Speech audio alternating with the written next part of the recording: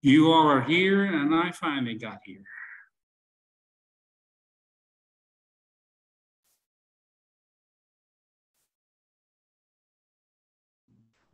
Well, it's good to see you. How are you doing this evening? Good. All right.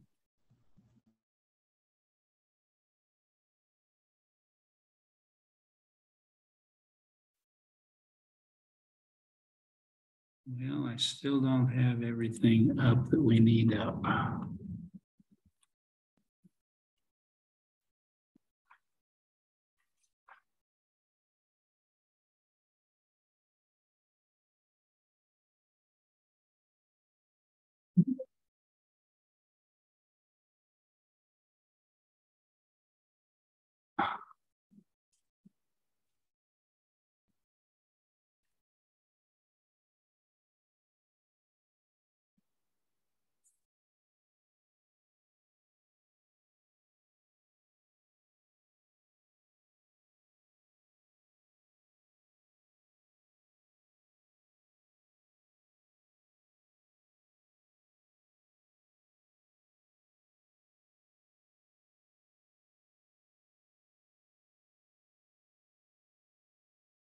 Well, I messed this up here. We're not going to be able to get much bigger than this, are we? Okay.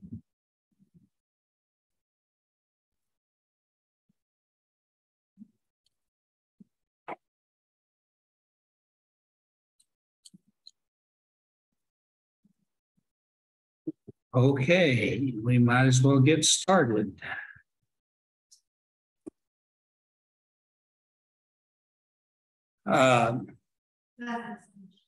Nothing's on the screen.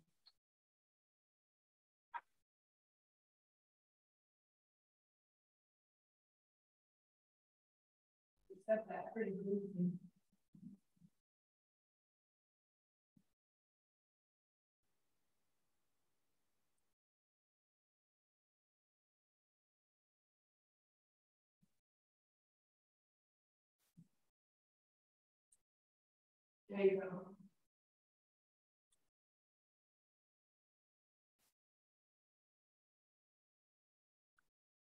But I don't want this up. And I need this up.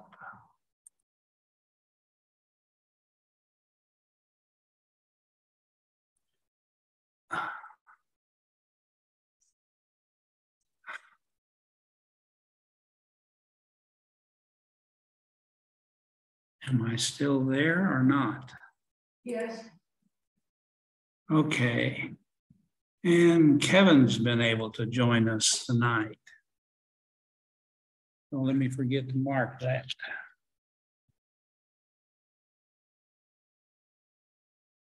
Kevin and Kimberly and Sean.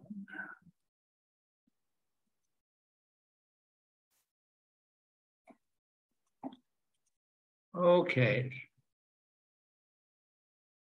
Let me share this.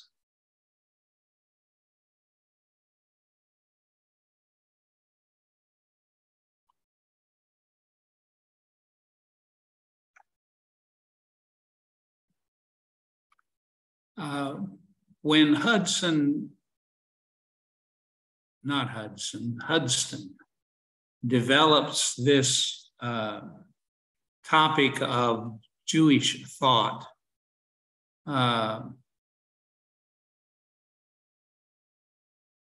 you have an interesting circular issue as to how these ideas constantly blend into each other, reinforce each other. The Jewish understanding clearly arises out of this little section he calls a chosen people. Their experience in history as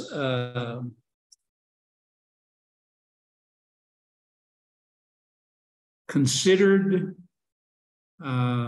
reflected, refracted, revealed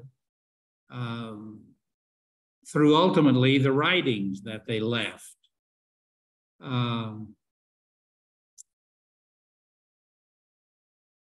Beginning with people like Moses, later prophets like Isaiah and Jeremiah, what the Hebrews in their Bible collection call the prophets of Samuel, Kings, Joshua, and Judges that are anonymous to us, who developed this historical narrative. And it's out of this experience, as understood by these writers, that the ideas of Judaism arise. And because it's their historical experience, you could legitimately start with what he has as that little category of chosen people, the scandal of particularity, which in fact is true of all of life. This unique, from a historical, secular standpoint, inexplicable history, and its consequent influence in the world. Hudson develops that at the very beginning of the chapter. This small group of people on the edge of the Mediterranean, never a significant size, never a significant political force, not producing any kind of technological product that changed anything. How in the world do we explain that he uses the figure, a third of the people in the world are heavily influenced by the ideas of this group of people?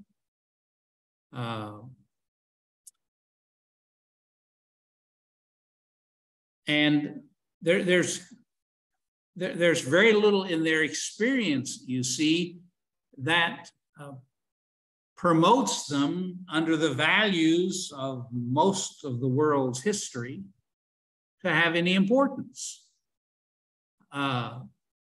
They perceive, they explain their existence, these writers, as based on the intervention of providence, on the relationship of a God who calls them to himself, invites them to have a relationship with him, provides them with a covenant, with a variety of principles and stipulations, which they hardly ever live up to. And so what little political identity they have gets destroyed. The northern collection of tribes that break away from the descendant of David, Solomon's son, disappear in the mid-8th century for all practical purposes. The small remnant that remains in the south is significantly exiled to Babylon in the 6th century. A small group of them get to return 70 years or so later. But there's no, quote, success here for any length of time, for any significant measure of development. So while there are exhilarating stories throughout this narrative, there are terribly exasperating circumstances, experiences. Their best people prove to have clay feet. How do you explain this? And Smith cast this, what's become central to them, and that's their meaning of God. We talked about a little bit about that last week. The fact that they perceive their deity as singular, as single, alone, as both one with countercultural for its day, moral persuasions and values. And despite the fact that those are significantly foreign, even to this people he calls to himself, he clearly seems to be very engaged in their experience. And in their work, they indicate that they understood, at least some of them, that this engagement with them was simply a means to something else, that there was an intention to enlarge this engagement to include all of the world, which they perceive as a creation of this God. And that changes significantly their view of the natural world, different from the ancients. The natural world in the ancient understanding were all gods. It was deity. Even when the Greeks demythologized that to a great extent, they still understood the world, the universe that they could see in the stars, as divine, as idealistic perfection. And so they understood the world, they described the universe not as it ultimately was observed to be, but as perfection. This is an example. In their view, the globes, the stars would all be perfect in geometric figures. The orbits that they knew existed because of the motion of the stars, which of course in many cases were planets that they could observe, they understood those to be perfect circles. And so everything was invested with a certain distance from humanity. And material took on a whole variety of things. In many of the ancient mythologies, it was all deified. And therefore, you really had to be careful. You know, they learned how to mine copper and gold and silver and eventually iron. But there was still frequently a spiritualism to the natural world. On the other hand, there grew among them the ideas that material was not the best thing. In fact, it could be bad.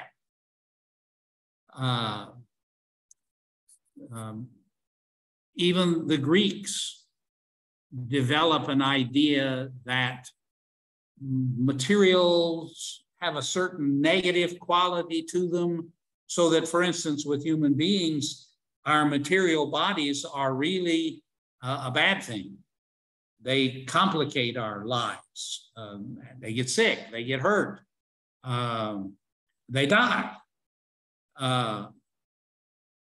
Because the Hebrews saw the world as the creation of God, it took on an entirely different character. The Genesis story, God, after he creates the various elements, notes that they are good. And with human beings, they are very good.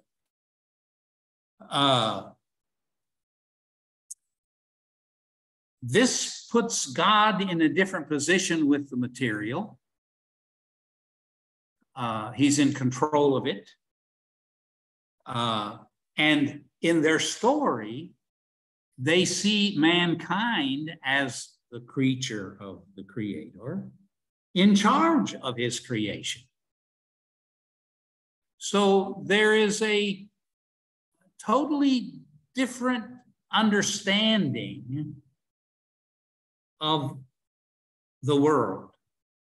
And there are a number of philosophers of science who believe that Western development of scientific thinking and process is directly dependent upon this view of nature.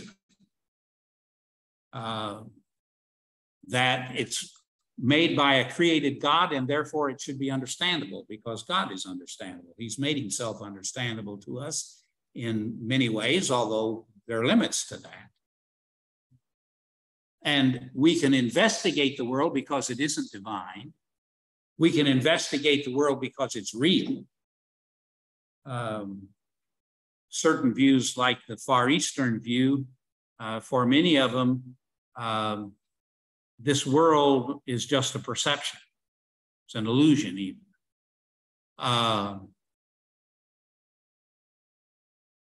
And thus our lives in the world take on certain obligation, certain responsibility, because we're in charge, but it's not really ours. It's the Creator's. How we treat it is important. But not only did God create this world, he created this special group of people. And here the Jews run into one of those conundrums. On the one hand, as we mentioned, the Psalm 8 can celebrate us as a little lower than God. But on the other hand, we really messed up. We continually mess up. Even our best people mess up. Because apparently we make choices. We're able to make choices. We're free to make choices. In the very beginning story, God gives us a choice. He says, here's something that you really shouldn't eat of because it'll kill you. Depending on how you interpret the grammar, as to how much of a command that is and how much of a statement it is. So choice is clearly there, in spite of the fact that we make really bad choices. It appears that we're being asked to make better choices, and we're given information about what some good choices would be. So that history, not just ours, but all of history, but particularly ours as these people of God, is an arena of this interaction between us and our Creator. And because he's the creator of this world, he actually can engage in this world. And because we're creatures in his image, he can engage with us and intervene with us, influence us, use us. So when Pharaoh decides that he's not going to let Israel go, the interpreters can see this as the intervention of God. I'm not going to let him let you go, so I can really demonstrate my ability to let you go. So instead of doing one magic thing, one miracle thing, I'm going to do 10. And thus, history becomes an important element. It's not just the ongoing of events. It's not just the seasons. It's not just the natural world carrying on its things and we're in it. There are decisions for us to make about how things happen in this world. And those decisions, while necessarily individual, take on far greater implications when they're collective. And so it becomes important, not just that Moses is willing to follow God. A whole bunch of people are willing to follow him too. That not just Moses agrees to this covenant, but that all the people agree to this covenant. And when the collective can be more attuned to the Creator,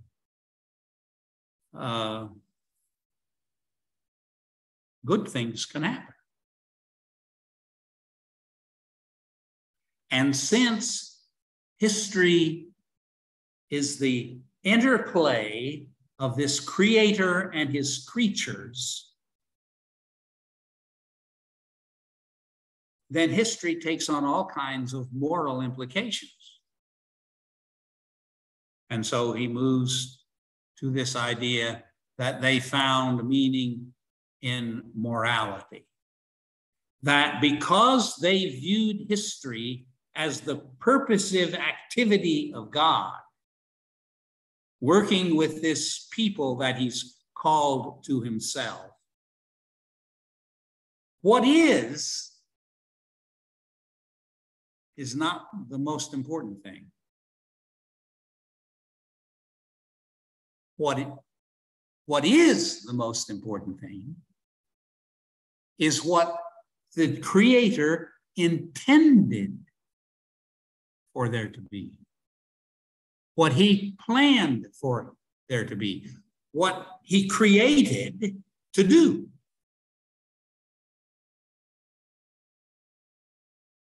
And so, in opposition to other views that are at the least almost fatalistic in terms of, well, what's going to be is what is. The Israelites developed the idea that it could be better. It ought to be better. The Creator intended it to be better. And history is the arena in which we're supposed to do that. And this morality covers everybody.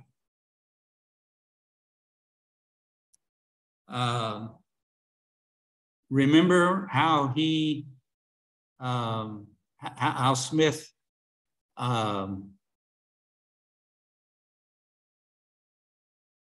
promotes their morality as the barrier against four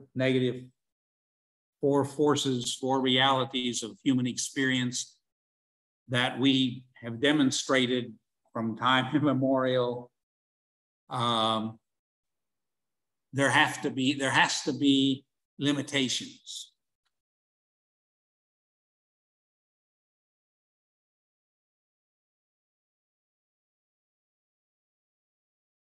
The powerful can't do everything they want to do. The wealthy can't do everything they want to do. The eloquent can't get their way all the time. Or the deceptive can't get their way all the time. And then at the core of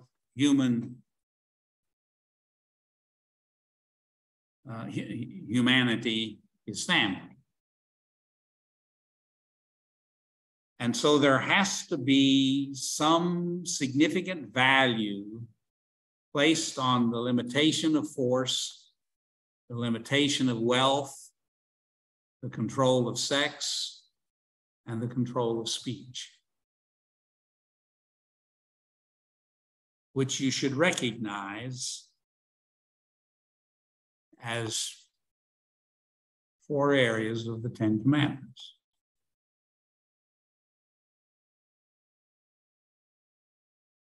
And his statement that the 10 Commandments constitute the moral foundation of most of the Western world, universal standards that make collective life possible. On another place, he talks about you can't do much better than these. Now, let me point out that while the Western world has generally viewed these commandments, especially 5 through 10, as universal moral standards, they're not presented that way in the Bible. In the Bible, they're presented as the moral values of the Creator, more importantly, in the story of the God who brought them out of Egypt, who wants to have a permanent, close relationship with them, which can't be sustained if they don't share these values. And in the biblical view, it's not first God who withdraws from the relationship when these values are violated. It's we humans who withdraw from God when we violate these values. It's we who go hide in the bushes, even when he comes to find us.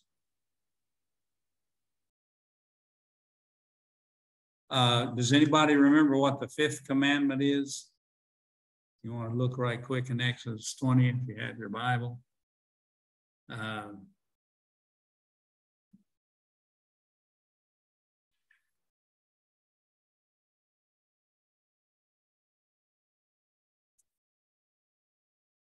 What's the 5th commandment?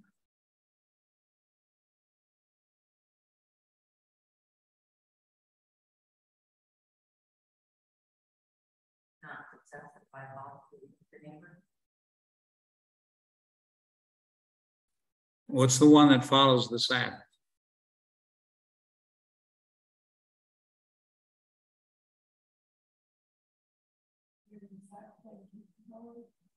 That's the 4th one. 4th one is keep the Sabbath.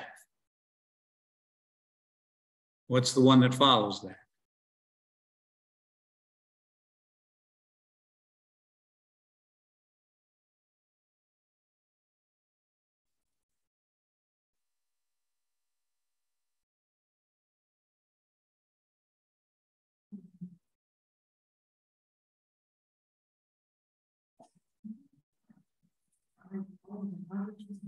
Yeah, on your parents. Notice that even precedes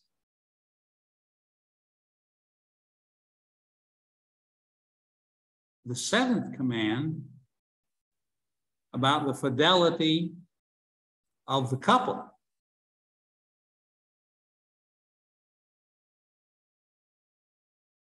And he doesn't mention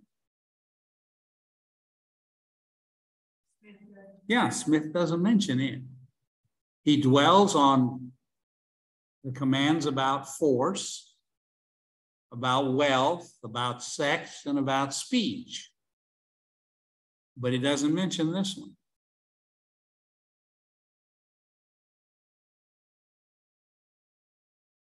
What part does it play in the stability of a social order?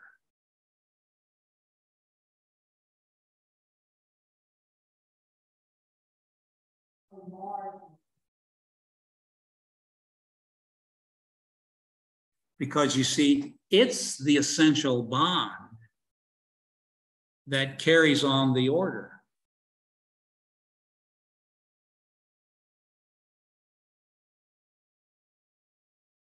How do you get from the 10 Commandments at Sinai to the people who enter the land, who are the children of those people? And remember in Deuteronomy how they go from the 10 Commandments to this teaching of the children, which of course is not effective if the children aren't receptive to it.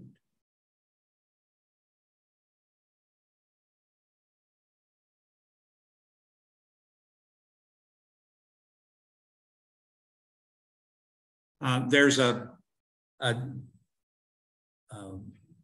old Jewish tale about God giving the 10 Commandments before he gave them to Moses. And the tale is that he goes to this group of people and he offers them the 10 Commandments, and they say, well, what are they? And God starts down through the list, and he gets to one, and oh no, we couldn't do that. We're just too involved with this, that, or the other. And so the Jews, this is a Jewish story, they go through all the peoples, the Amorites, the Moabites, and the people in the ancient world that were there when the Israelites go there. And they have all these people turning down the 10 Commandments because they're not willing to even think about abiding by one of these rules. This becomes, in a very emphatic way, the secondary element of Judaism. The first one being this acceptance of the covenant of God and a loyalty to that covenant. That the prayer of Judaism from Deuteronomy 6, "Hear, O Israel, the Lord your God is one." And the emphasis there becomes in monotheism, the Lord your God is one. But in initial Judaism, in biblical Judaism, the emphasis is upon the Lord your God.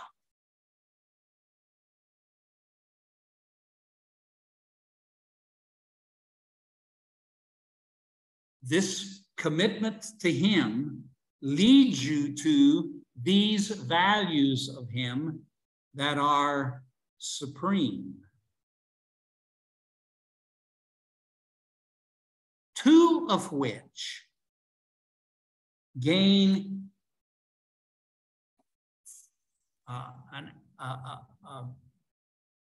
almost a monster importance in Judaism.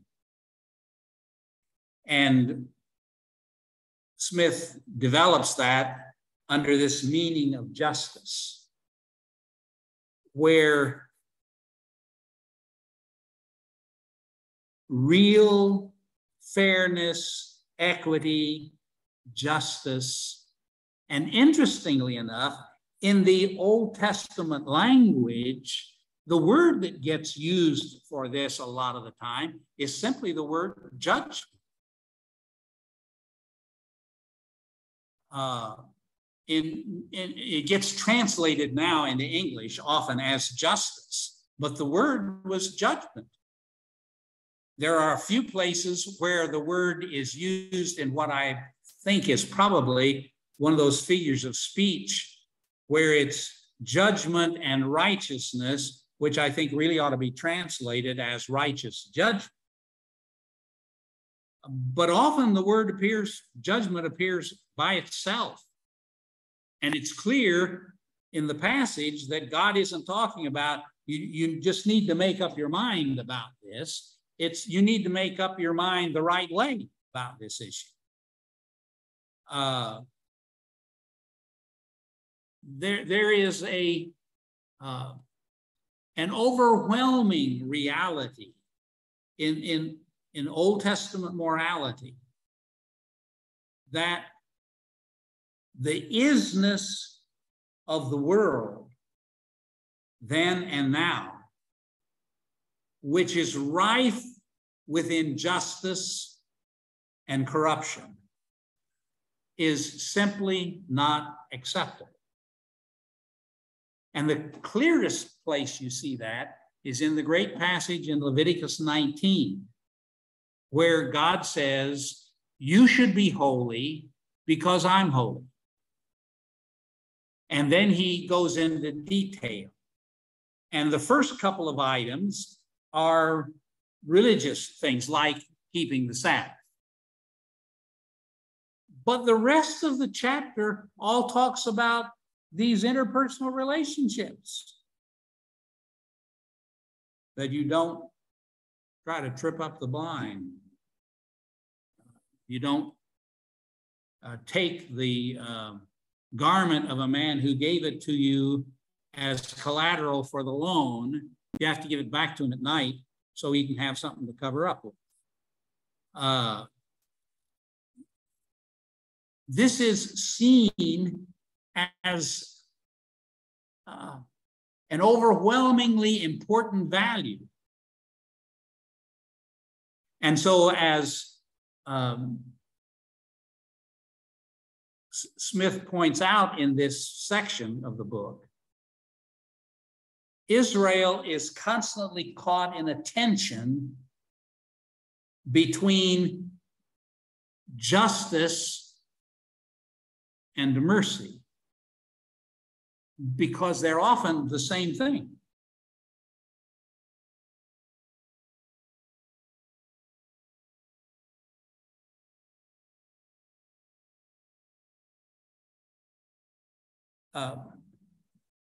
In numerous cases, there is no justice if there isn't mercy.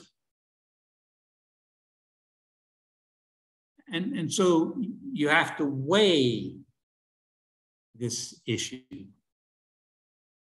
And the centrality of this in Judaism is the result, it has the result that Jewish community, not only in this country, but in other countries, is often at the forefront of all the efforts for some kind of, quote, social justice. The civil rights movement in this country was heavily influenced by the presence, the participation, the financial support of the Jewish community, because they see justice, righteousness as supreme importance. Now, part of that arises out of the fact that when the Pharisees reformed Judaism after the destruction of the temple, they take on righteousness in a positive, almost benevolent sense, as the means by which humans, Jews, can atone for their failures.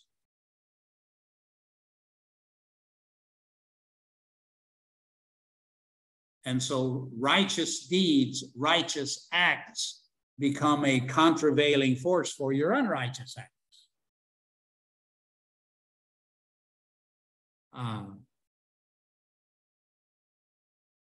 And in that concept of righteousness, you see, there is both justice where there is injustice, and there is mercy for the victim of the injustice.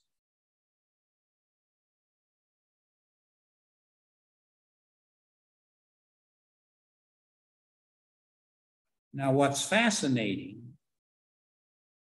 is that this justice, this righteousness, is so central and so powerful that the Jews themselves cannot escape it.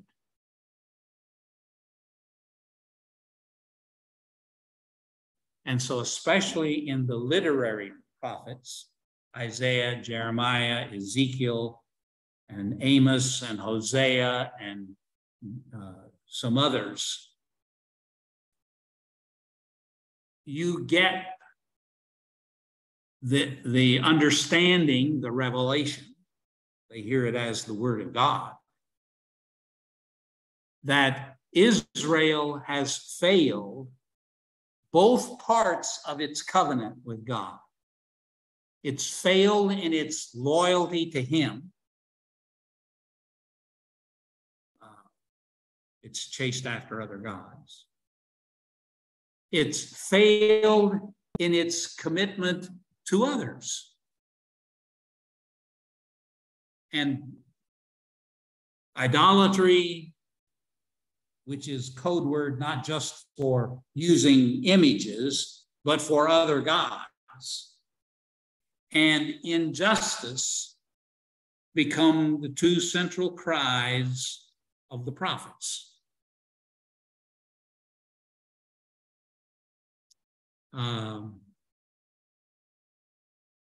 Just for your contrast to us moderns, guess how the prophets, the written prophets, deal with Sodom and Gomorrah?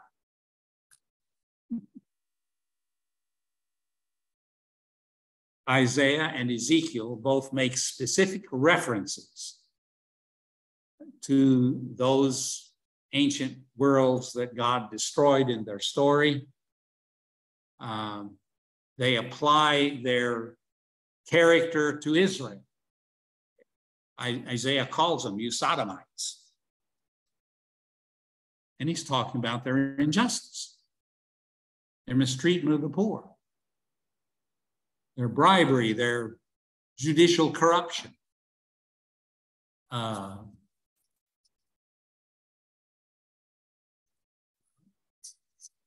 Hosea opens his book with a series of judgments against all the surrounding nations, how terrible they've been about this, that, or the other. And then he turns to Israel. You aren't any better. So this value that they have had impressed upon them, and remember, you see, this isn't coming from their impressions. This isn't self-reflection. This isn't philosophical contemplation. Israel sees all of this as divine revelation.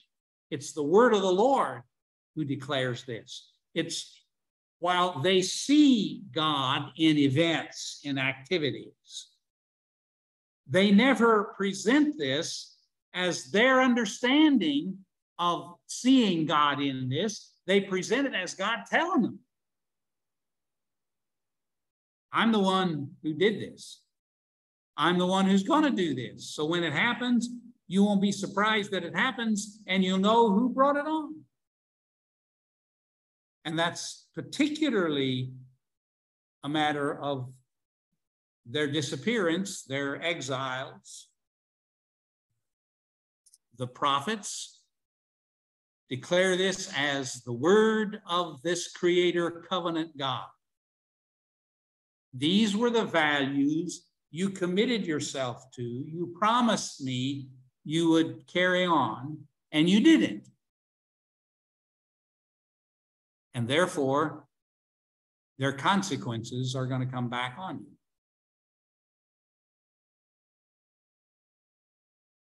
So now, what do you do with this?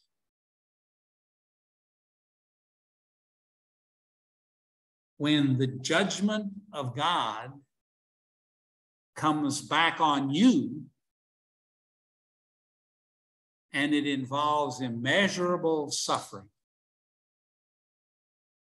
what do you do?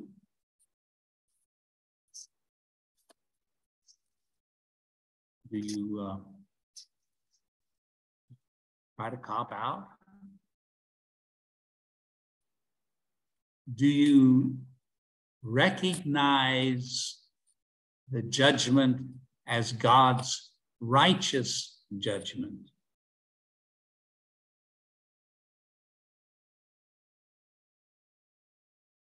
And surrender. Give up.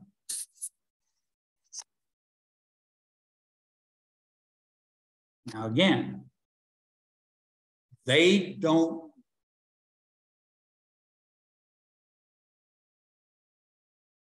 imagine some hope in this. They receive God's revelation that this isn't the end. That the judgment of God is restorative. That in bringing judgment upon the people, even though it takes them to the brink of extinction, they won't become extinct. They won't disappear.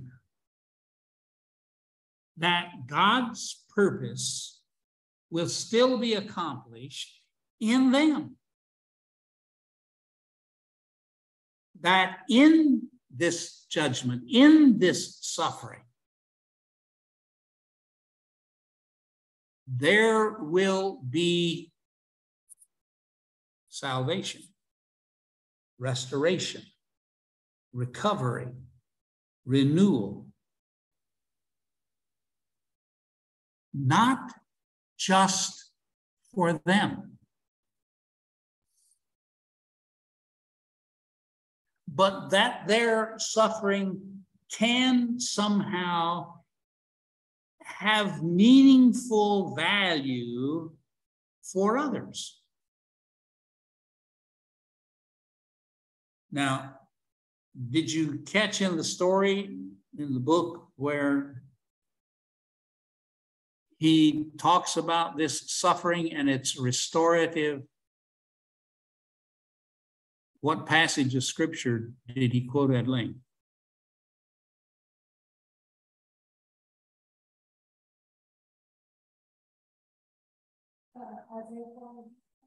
No, he did quote it. Pardon? He does that, but there's a longer passage that he deals with the suffering and its value, its power, its meaning.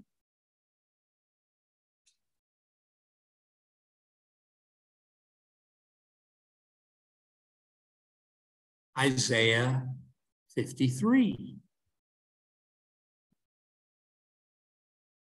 which we understand as prophetic of the Messiah. And some of them sometimes did. But when you read the passages in Isaiah that talk about this servant of God, there are a couple of them where God makes it pretty clear that the servant he's talking about in that passage is not a person, it's his people.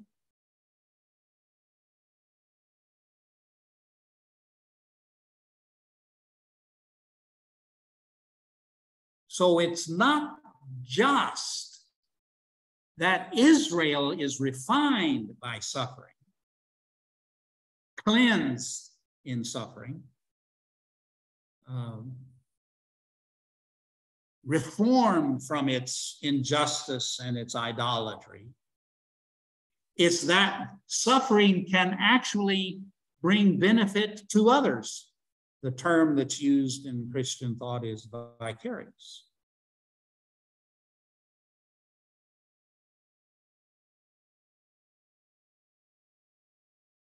Now, Israel, from our documents that we have, doesn't seem to pick on that in messianism in the Messiah like Christianity did.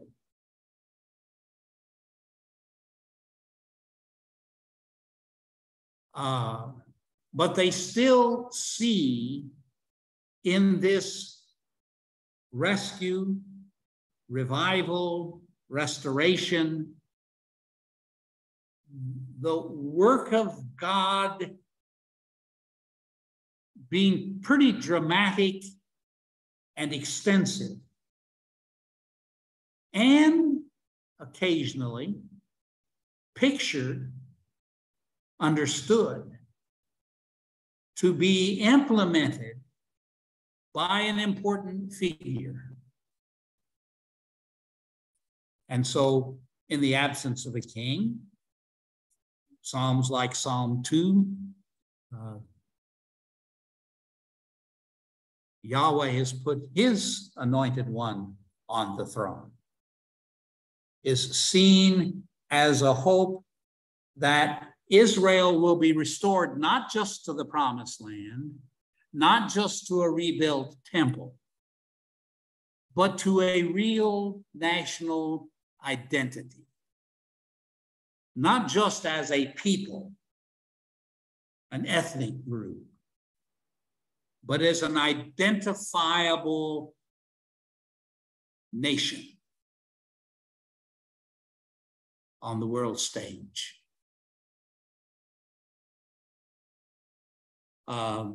This takes real roots in Jesus' day, not just by him and his followers, but by preceders. Remember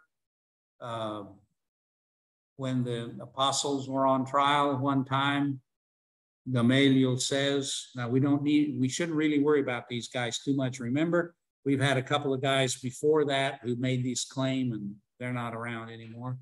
So if this isn't of God, it'll fade like these others. And ultimately, in the 130, there's a man who is designated as the son of the star, Bar Kokhba, who leads a second revolt against Rome.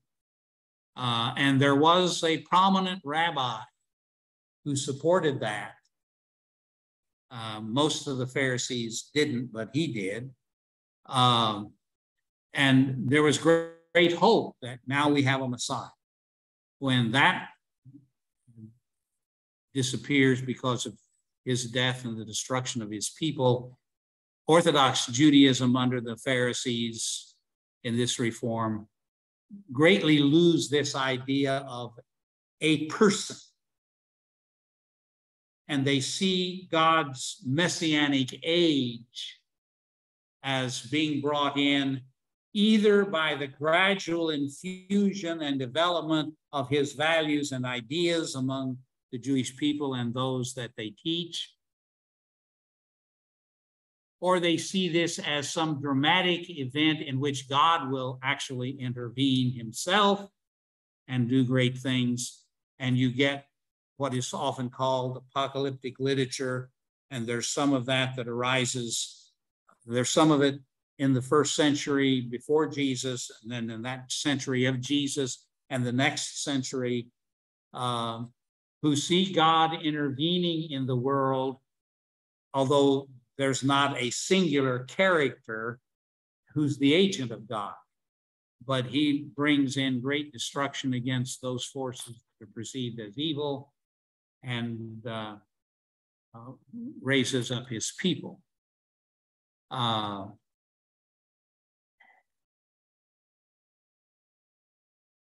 again, this is to a certain degree a natural consequence of what they've concluded, i.e., from their vantage point, what they've been taught by God.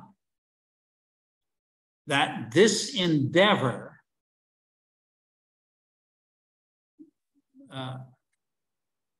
can't end, it has to succeed. And so they will be a light to the Gentiles. They will be the source of learning that will ultimately bring the world to share all of these values and restore this creation, the human creation, to the worship of God, within which then this whole creation will be restored to its intended character by the Creator.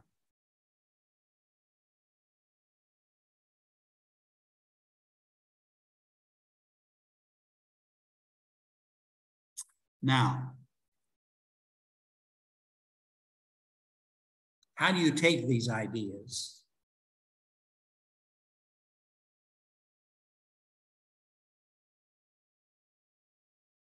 perpetuate them, refine them, and more importantly, implement them in the lives of people?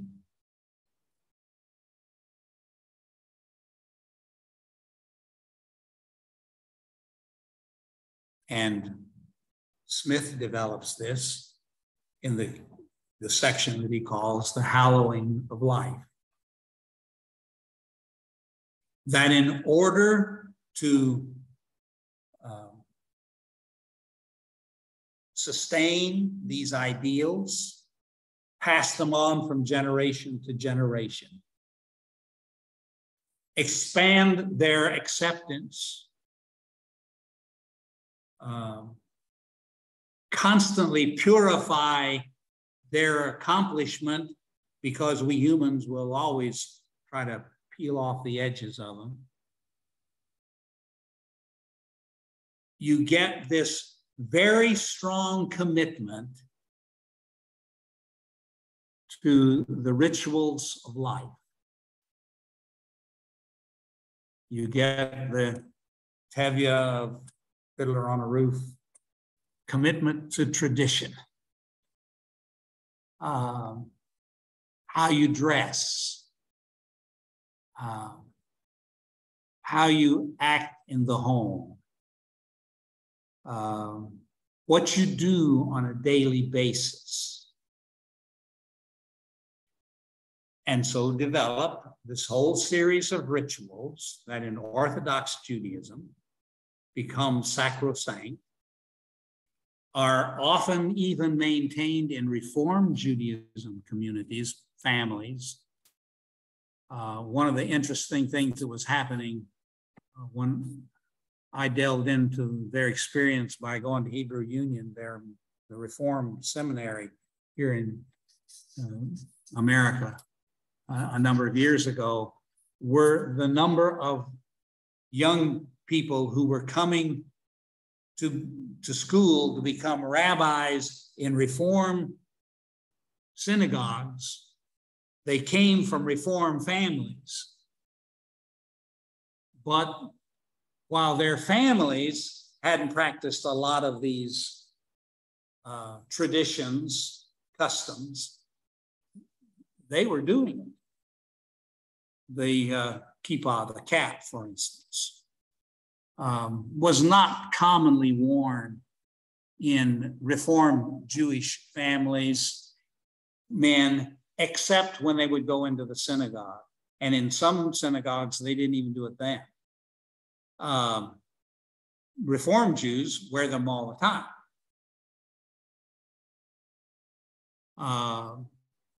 The prayer shawl was not a common thing in a Jewish synagogue, Reformed Jewish synagogue. But I saw it fairly frequently. One or more of the people would wear one in a synagogue service. The synagogues existed in the time of Jesus. We don't know when they started, why they started. One of the professors I had, whose whose major emphasis was the Second Temple period, particularly the Hellenistic period of Judaism, the 300 years before Jesus and the 100 years of Jesus. He held the position that they didn't even exist at least 400 years before Jesus, and maybe even 300 years before Jesus, because there's a book written, it's in the Apocrypha, by a man who's writing down his grandfather's work, Ben Sirach, and he talks about Jewish life very extensively, and he never mentions the synagogue. Anyway, was there. But it becomes absolutely crucial in Orthodox Judaism, and thus is to this day. Even in Reform Judaism. Reform Jewish synagogues even have Sunday school. Because this is the center of their learning. And through the centuries until modern time, when education became more public, the synagogues through the centuries was the Jewish school. The parents would go on Saturday to Sabbath services. The children, boys, went, and the girls who could pass as boys, or whose fathers let them go, went all week. And the study of Torah, and of course, it was not just the study of the Torah itself, those first 5 books of the Old Testament, but all the other books that they collected to them, the works of the prophets and the writings, and the oral law that they believed had been given at the same time, which had finally been written down in the Mishnah, and then in the Talmud, where you had some commentaries about it. That all was Torah study. And so there was immense literature to be learned, not just to be familiar with, not just to understand it, but to have great portions of it memorized.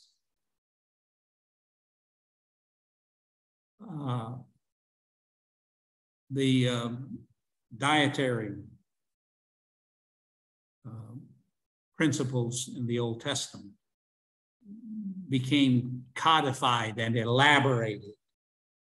The purification rites of the Old Testament were developed. Liturgies were written around them. And the festivals, the feasts in Old Testament, Old English terminology, become important.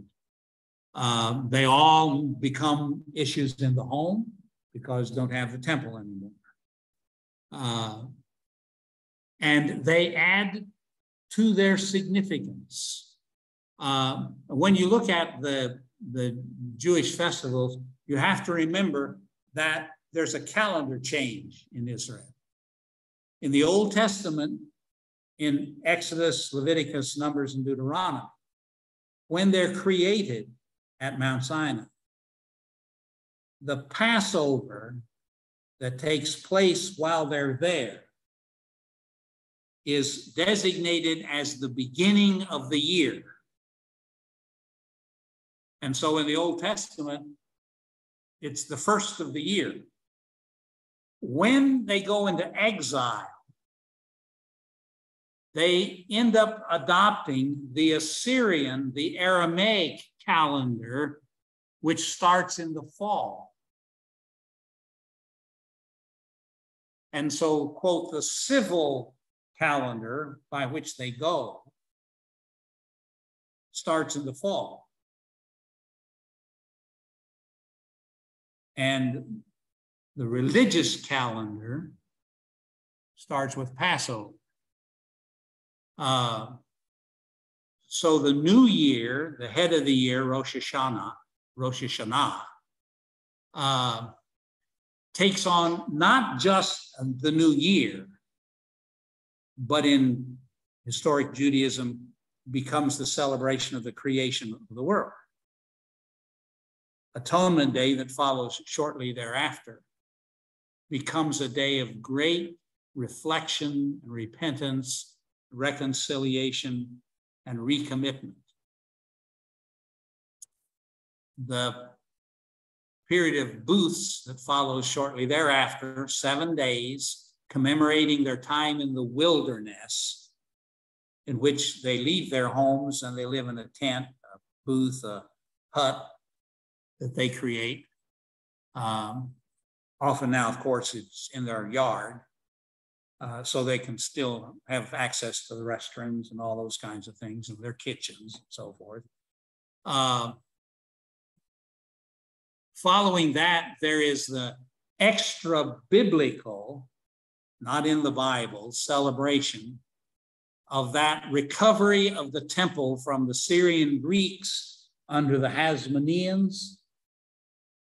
And the temple is rededicated, and the tradition is that when they rededicated the temple, the conditions were so dire that they didn't even have enough oil to put in the lampstand for 7 days of celebration, except that when they started doing it, the oil seemed to keep on coming. And so they have this Hanukkah celebration of lights. The candelabra is used. The last biblical one, which is not original to the Torah, the celebration of their escape from the genocide attempt of Haman under Esther, Purim. And then you're back to the spring, where Passover celebrates the Exodus. 7 weeks later, and Shavuot is simply weeks, you have a celebration that in the Old Testament was supposed to be the time that they bring an offering of the very first fruits of the field, the very first grain. It has become a celebration of the giving of the law at Sinai. And then you have, I gave you a copy of a modern Jewish holiday thing. They have a couple of more holidays that they celebrate. One celebrates the death of Bar Kokhba. One celebrates the Holocaust. And then, of course, in Israel, you have the ones that celebrate the founding of Israel, their Independence Day, and that kind of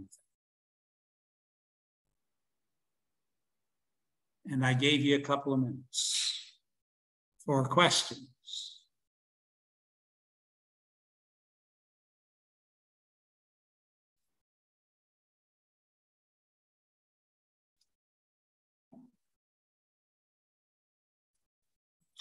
I didn't mention in the kosher food, this involves not only those things that you can eat, but all the combinations thereof. And with respect to meats, they developed a whole series of rules of how you could slaughter the meats. There's brief mentions of a couple of those kinds of things in the Old Testament, but of course, they don't clear up all the loose ends. And so Judaism developed a vast array of rules about all of these things.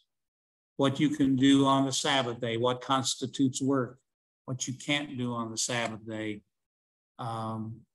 Since one of the rules that develops in the story of Numbers, you can't have a fire. Well, if you live in Alaska, how can you stay warm on the Sabbath day?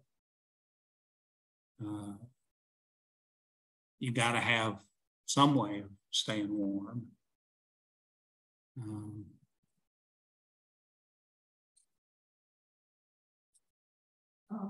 I think I'm trying to refer back to my previous notes, but I never really saw much about Jesus in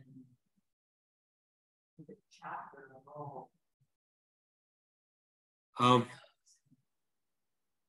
So I know that they don't believe that it's the Son of God. Their life was mentioned. he is especially in Reform Judaism. Because as much as anything, because of the oppression that the Jews experienced through the centuries, Reform Judaism has very little mention of. There's a couple of mentions in the Talmud, for instance, references, but their literature pretty effectively ignores him, in main because very early they have very negative experiences with Christians. And so they don't, the less said, the better. In Jewish scholarship, there are any number of Jewish scholars who have done a lot of research and writing about Christ and Christianity. This professor I mentioned a while ago, whose specialty was the Second Temple period, from the rebuilding of the temple under Ezra and Nehemiah days until the early Christian era. His real super specialty was the Pharisees. He was one of the world-renowned experts on the Pharisees, especially the Pharisees of the time of Jesus and through the second and third century of the modern era. He relied on the New Testament heavily for information about the Pharisees, even though they're cast in a negative light. He sees that negative light as descriptive of the Pharisees of that day, that Jesus and his followers' perception of them has to be taken into consideration. And he was perfectly happy with the historicity, the accuracy of the Gospels and the book of Acts with reference to the nature, the character, the ideas, the ideals, the attitudes, behavior of the Pharisees. He obviously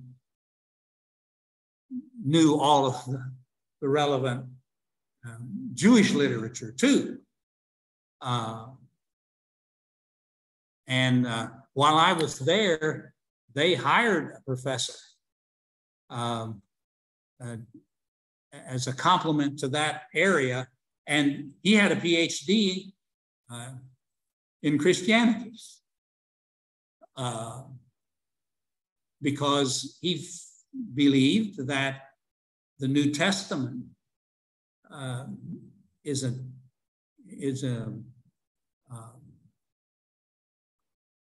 irreplaceable document for understanding the experience of Judaism of the first century. Are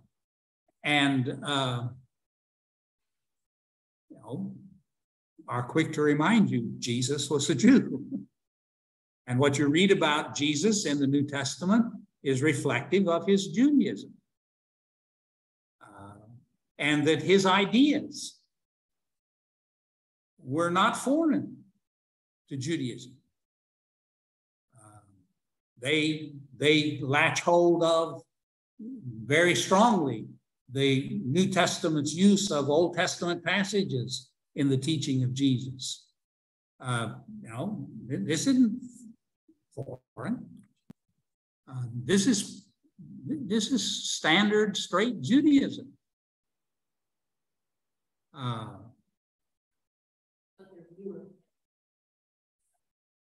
He was a great teacher. He was a good rabbi. And unfortunately, because of a number of factors, and of course it depends on who you follow. There are some, for instance, who believe that Jesus' death is precipitated by him, that he creates the negative environment to get himself crucified, in the mistaken view that in the attempt to take his life, there will be a great rebellion to rescue him.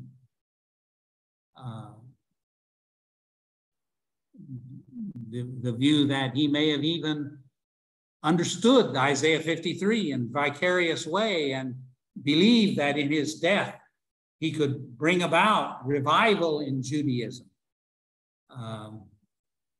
And he did, you know.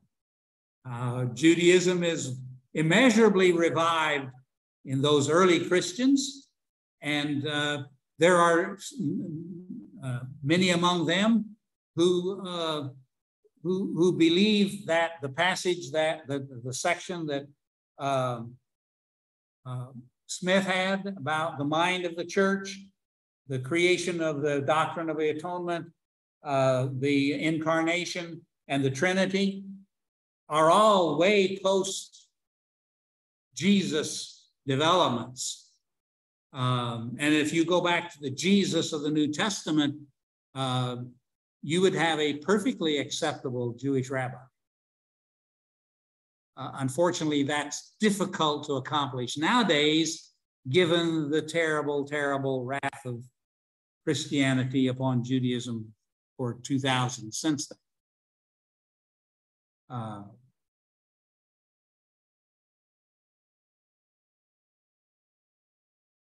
But no, they don't deal with him or the New Testament to any significant degree, because they see that as captured by this Christendom under whom they have suffered immeasurably.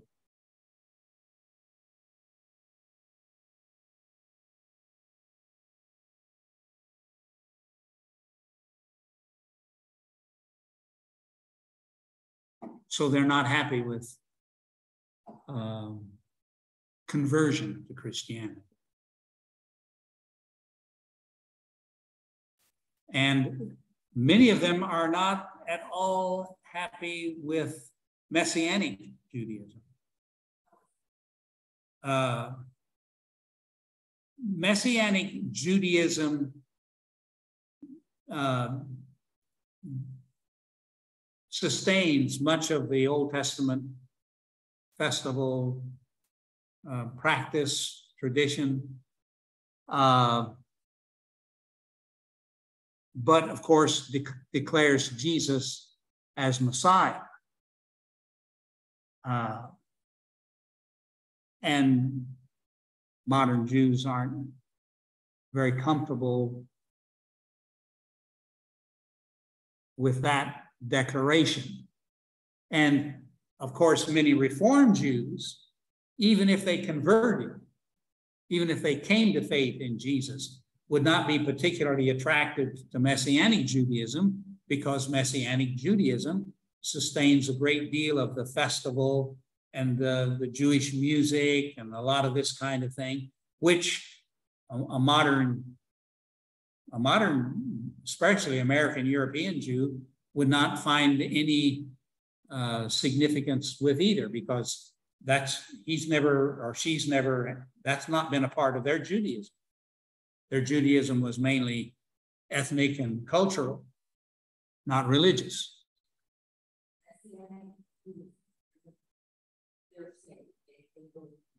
Yeah.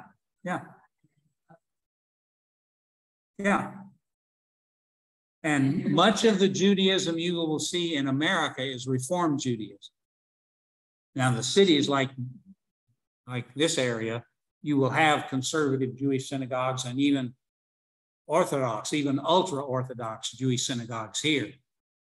But the significant majority of Jews that you would meet in America,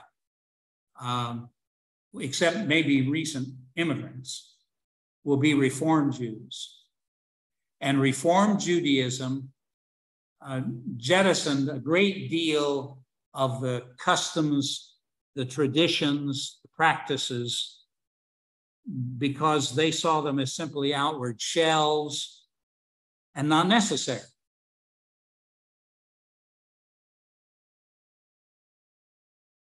You could believe in the righteousness of God, the importance of the righteousness of God, all of the ideal values of Judaism, but you didn't need to keep a kosher kitchen. You know, that doesn't have any direct connection to the righteousness of God, to the mercy of God, to the creatorship of God, to the 10 Commandments and the moral values that are there.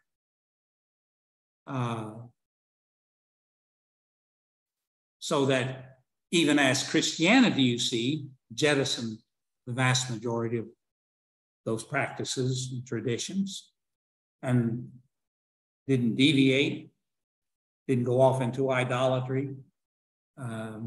If you don't press the Trinity too hard, don't go off into other gods and are still monotheists. And so they saw the ability to have a Judaism like the Christianity. And of course, Reformed Judaism emerges in the early days of the Enlightenment, where many Christians were doing the same thing. They didn't think you had to do a lot of the Christian stuff, like not eat meat on Friday or whatever the customs of the church were in the country that you were in. That there weren't certain limitations or requirements on dress. That had nothing to do with your spirituality. Jesus had certainly talked about the fact that it's not what goes into the mouth that corrupts a man, it's what goes into the heart. And so there were Christians who were becoming less and less traditionalists. And Reformed Judaism comes out of that same spirit.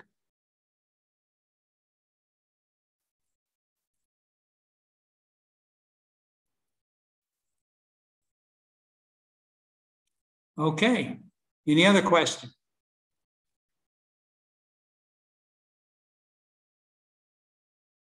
We're ready to then next week go to the next closest related religion, and that's Islam.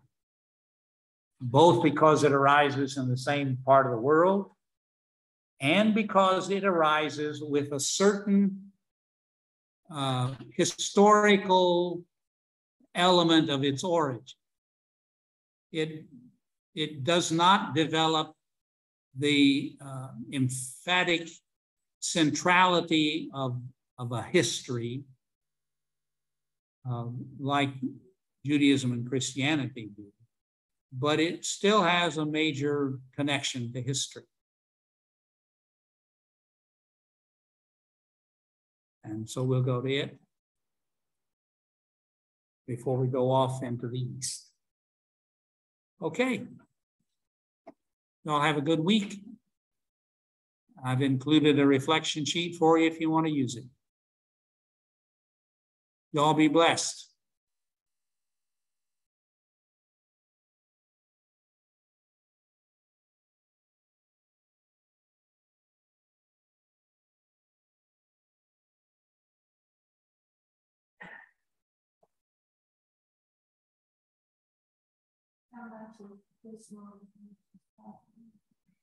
As much as possible. And does he have a pretty significant section about history at the beginning?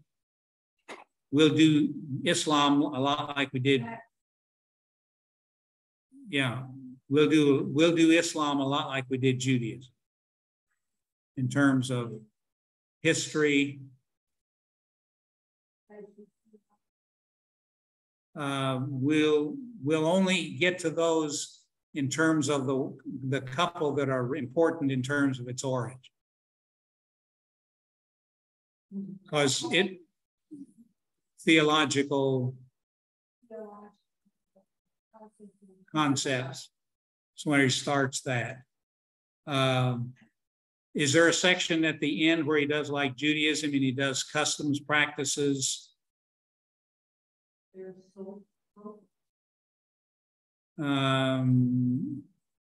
It might be there.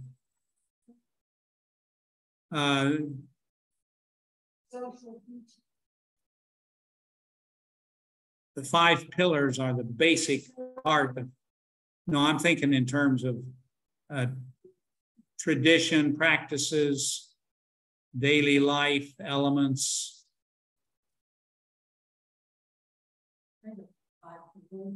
The 5 pillars are their central practice ideals.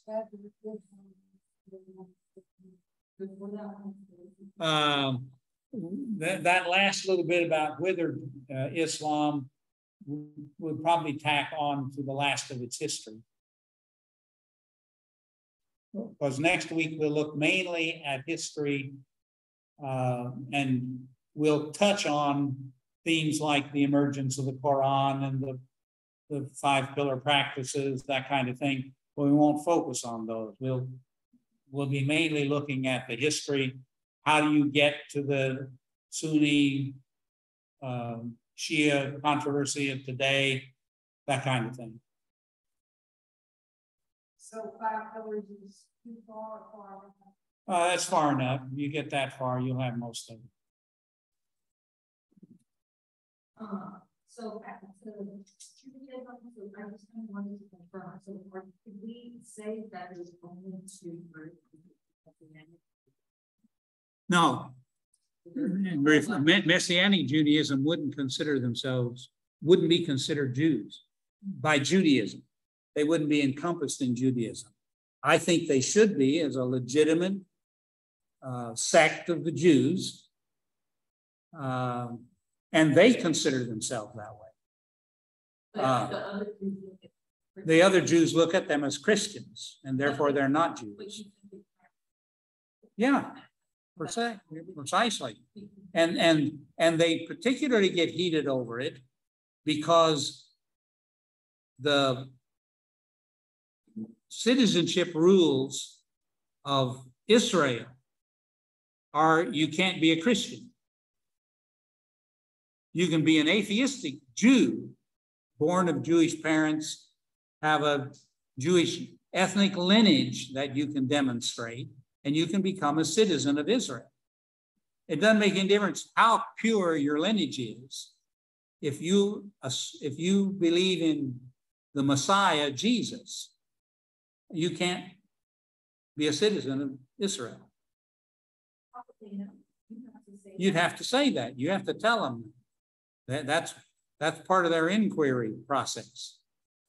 They don't boot them out. You can live there, but you can't be a voting citizen. And there are a lot of Christians who live in Israel. There are a significant number, not huge number, but there are a significant number of Jews, Christians, who believe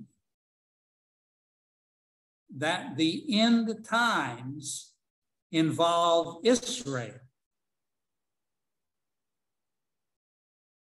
They hold the view that in the early development of the end times, the church is raptured out. All the living Christians are taken out of this world. We're not even here. Jesus comes back and sets up a world kingdom in Jerusalem. And the temple is rebuilt. The Jewish people, to a great extent, massive extent, are converted to believe in the Messiah. And a 1,000-year millennial kingdom on this earth, full political, economic, social reality exists. And therefore, there are Christians who have gone back to Israel, to live.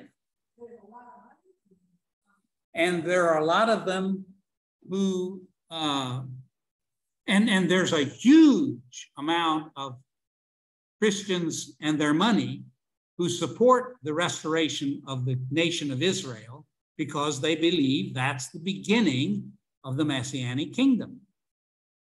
And that pretty shortly now, Jesus is going to have to come back, especially if things get much more precarious than they are right now.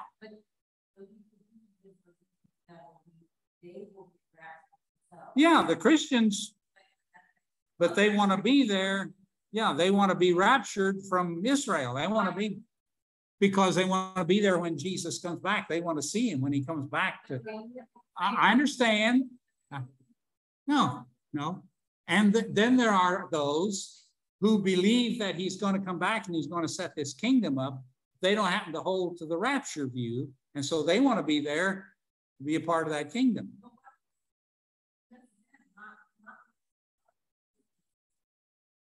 That what? Oh, no, all of us are going to be.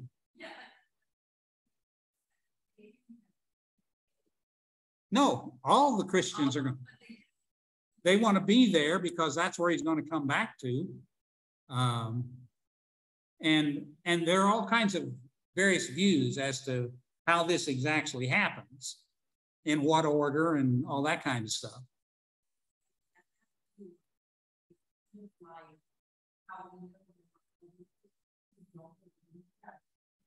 But I'm not necessarily thinking you're unsaved because you don't believe in the rapture. You're going to see that there will be a rapture. Is it kind of like that? Like you don't think it's compromising to their salvation? No. It's just... and of course, you see, from their standpoint, we're the ones who've compromised. Because we don't accept what the Bible tells us about the way things are going to happen, and therefore we're going to be there. The rapture of the church is there, I still think, for some very interesting reasons, but that I still don't understand, because the fact that the end times are going to be about Israel, I don't see why that has to have any implication about whether the Christians are here or not. Why Israel, to a great degree, by great miraculous signs that God produces, are converted to believe in the Messiah, has to in any way at all remove the church. Now, one of the major reasons for the rapture of the church in some of this theology is that in this conversion of the Jews, either before it, during it, or after it, and this coming of Jesus to begin his kingdom, there's going to be this horrible, horrible time of distress. Now the word is escaping me.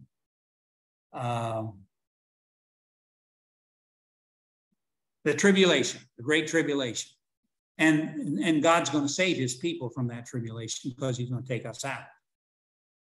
I still don't understand why that's necessary either, but that's part of the view, and that we won't have to suffer at least all of the tribulation. And there's a question about whether the rapture is going to come at the beginning of the tribulation or in the middle of it or at the end of it. Hopefully, for those of us with the greatest hope, it'll be at the beginning. See, but the major point is that those end times, real end times, aren't about the church and Christians at all. They're about God fulfilling all these promises that are in the Old Testament about the Messiah being a global ruler from God's people. And those weren't fulfilled. Clearly, Jesus wasn't crowned, he was crucified. And so for these promises to be accomplished, they're going to have to happen at the end. And it's going to be about the Jews.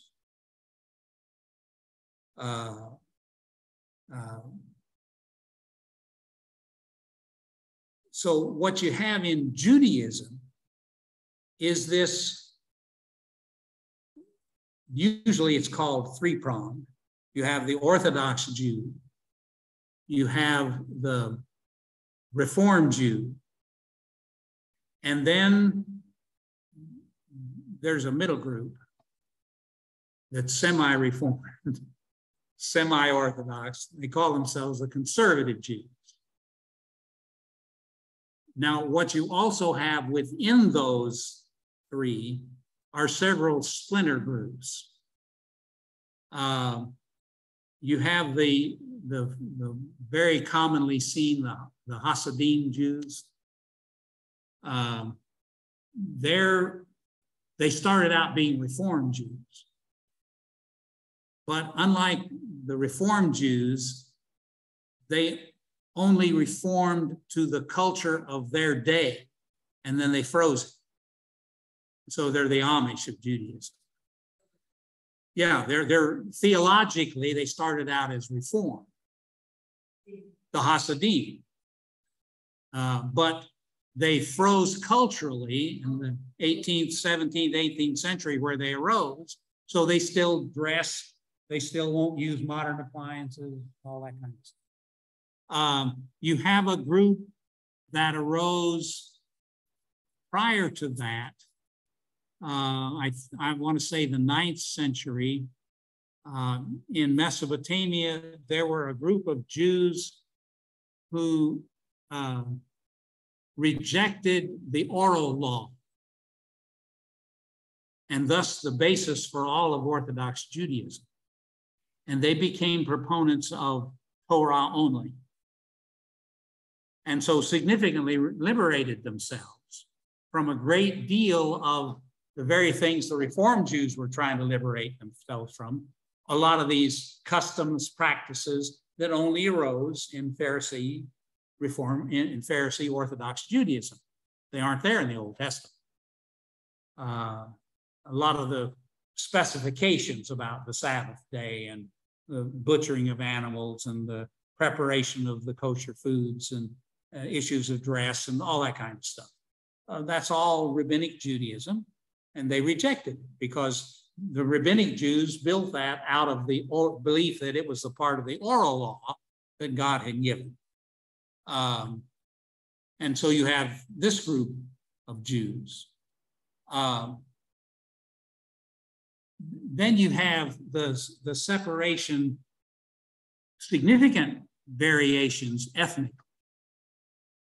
So the Reformed Jew or the Orthodox Jew of Russia or Poland would not be anything like the Reformed Jew or the Orthodox Jew who came out of the Middle East, were descendants of those Jews of Spain. Well, they were deported, they were driven out of Spain 500 years ago. But they retained a very significant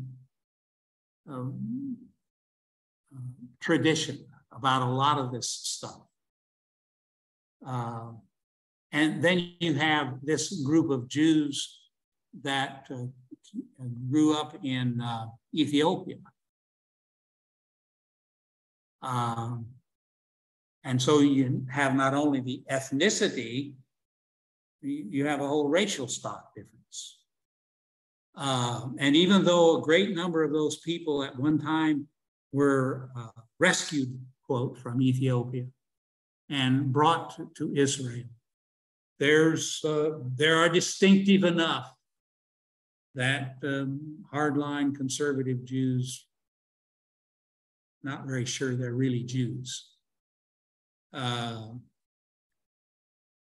So there's a tremendous diversity in Judaism.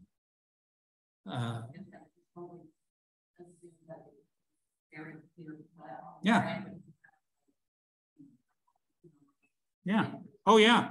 And then you see, you have since World War II, you've got what now, 2-3 generations of Jews who are ethnically Jews, but their families became almost aggressive atheists over the Holocaust. This idea that there's a creator God who called us out as his people, that can't possibly be true. No, the God of the Bible couldn't possibly have tolerated the Holocaust. He would have had to have intervened in some way far sooner, far more aggressively than he did. And since he didn't, either he couldn't or he didn't want to. In either case, who wants a God like that? And so you have a large segment of European and American Jews who are openly, avowedly, unapologetically atheists. And most of the ones that live in Israel, would you say that it's just like? It's the same thing. Total, absolute mix. Yeah. Orthodox Judaism controls Israel. Very, very significantly. To the chagrin, Reform Jews have only been in the last, 10 years or so, been able to build synagogues in Israel because the Orthodox Jews would not accept them.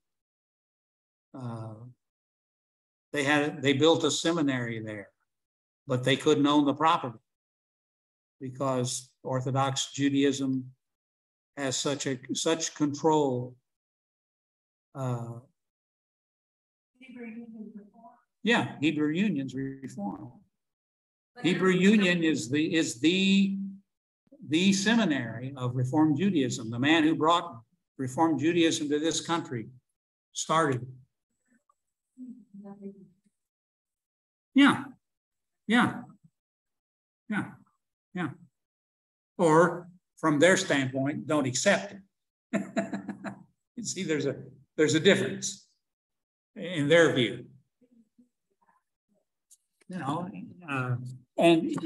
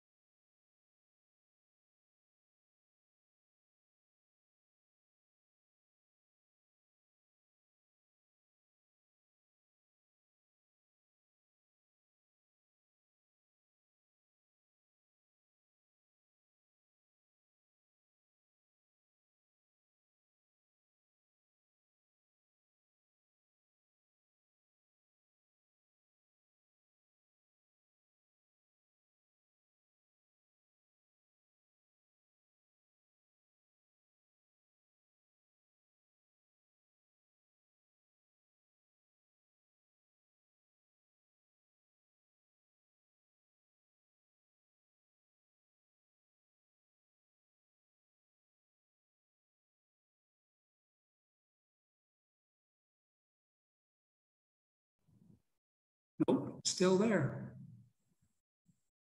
What is that? Besides being I have no idea.